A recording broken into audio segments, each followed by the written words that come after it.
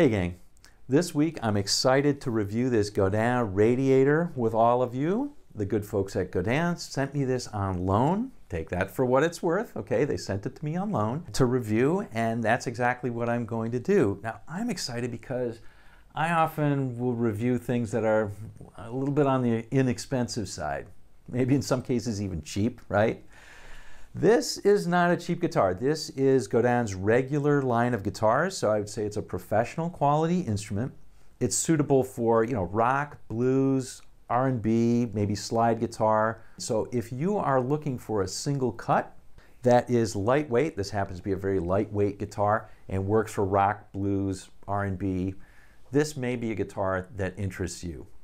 Okay, well, let's get two things out of the way. First, the looks. Yeah, you're either going to love it or you're not going to love it. Godin is going for a retro look, which is kind of cool. I think this one actually does achieve that. And the other thing is it's in line with the older Radiator version or incarnation, and so this kind of keeps in line with that. If you don't like this color, there's two others. There's Bourbon Burst and then there's Matte Black. So if you like the rest of this review, you like the sound and the feel sounds good to you or seems good to you, then maybe you want to check those out. The other thing I want to tell you before we get into the review is that this is a chambered guitar. I've grown up playing single cut guitars. I love single cut guitars. I love the design, the scale, everything about them except the weight. This is just over 7 pounds, so I could play this all night. The secret is it's a chambered body. All right? And because of that, that means the blues is great on it. So if you stick around to the end of the video, I'm going to play some blues for you as well. All right, let's get into the review. I'm going to go over the specs first, then I'm going to tell you about what I think are some of the special features, and then we are going to do the sound. We'll do the sound of all the pickups on clean and dirty, and then we'll do the bridge pickup on super high gain. Quick rundown of the specs. First, the most important spec to many of you is going to be the price. As of the publishing date of this video, this Canadian-made guitar sells for $699 in the US. That's US dollars, okay? For that, you get the guitar, plus you also get an extremely padded gig bag, a really good gig bag that you could use at a gig, no sweat. All right, let's go over the rest of the basic specs of this guitar.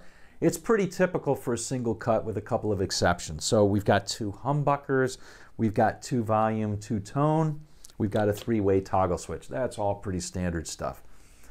Here's where it's a little bit different. This is a Canadian maple, a silverleaf maple body. It is chambered, so that relieves the weight quite a bit, in fact. We've also got a Canadian silverleaf maple neck, and the fretboard is a rosewood fretboard. So we've got that.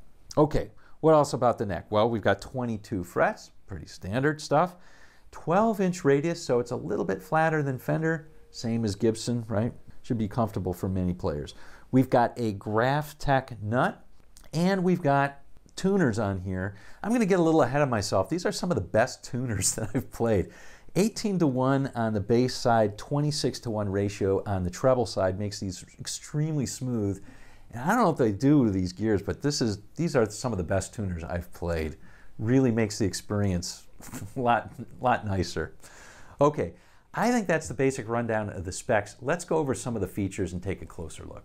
All right, now I want to go a little bit beyond the specs on this and tell you some of the things I think were little touches that I think make this a professional instrument, or at least a more special experience.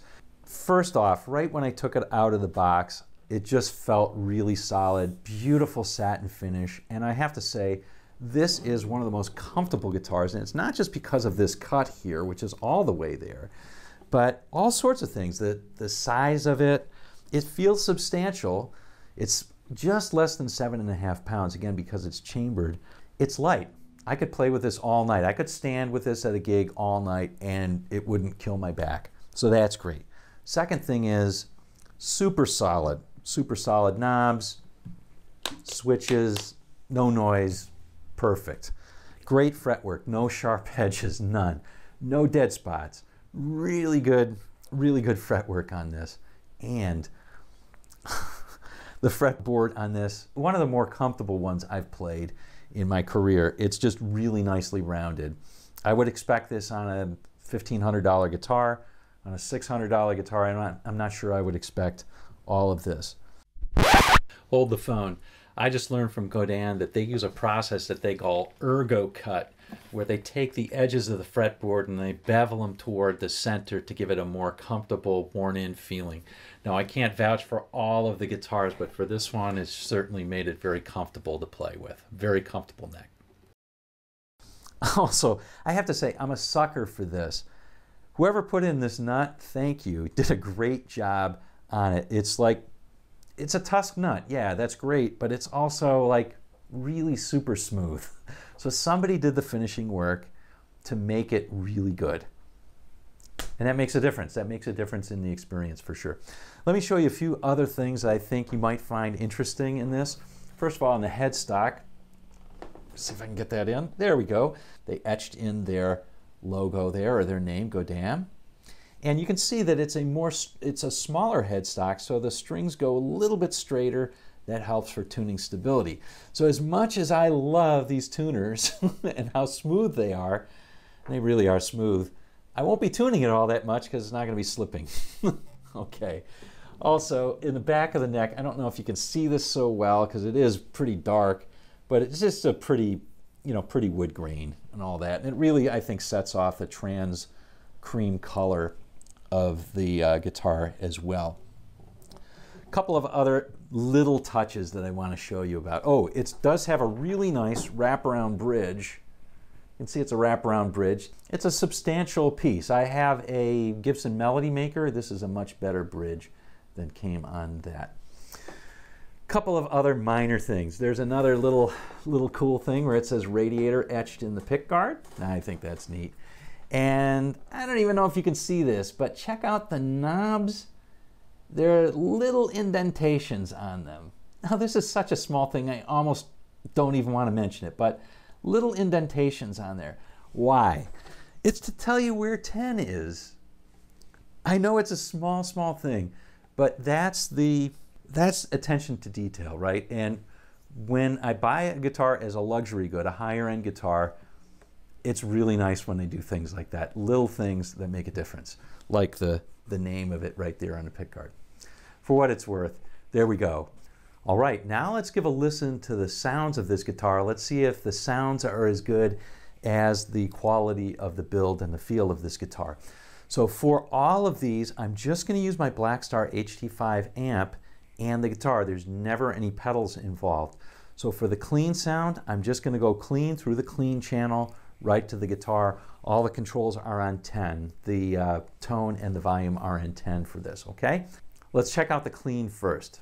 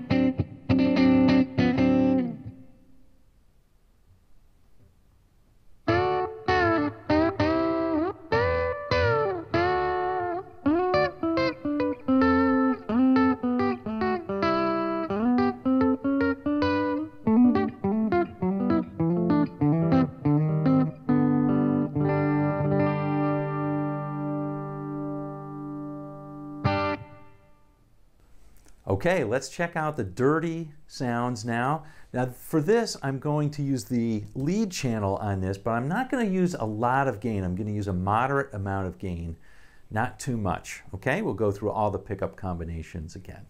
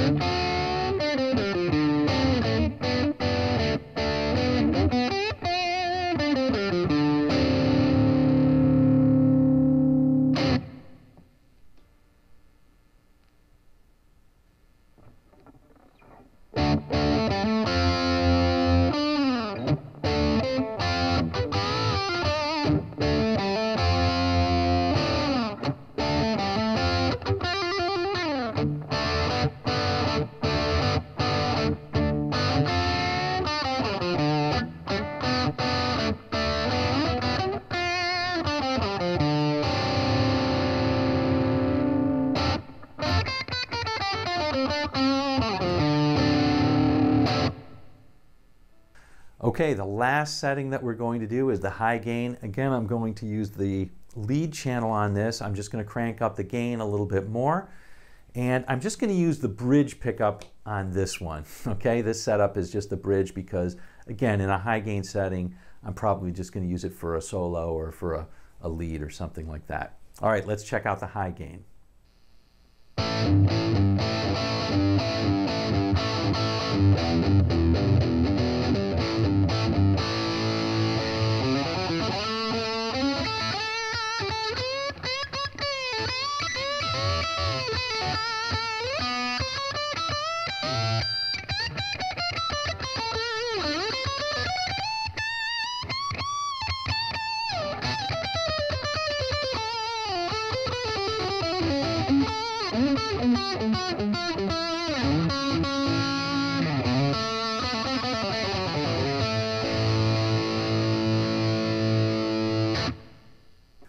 All right, gang, well, there you go. That's pretty much it. Don't forget the blues at the end that I'm going to play if you want to hear how it sounds with the blues. I think you can tell I like this guitar. I like it quite a bit. Now, if you like the looks of it and you like the sounds of it, I can tell you this is a high quality built guitar. From the lightweight, the chambering on this, to the really smooth neck, to the tuners, to the nut, and how well it was all put together. This is a high quality instrument. So again, if you like the looks and you like the sound, this may be for you. All right, if you like this, don't forget to click the like button and subscribe and click that bell. And we will see you on down the road after you check out the blues here.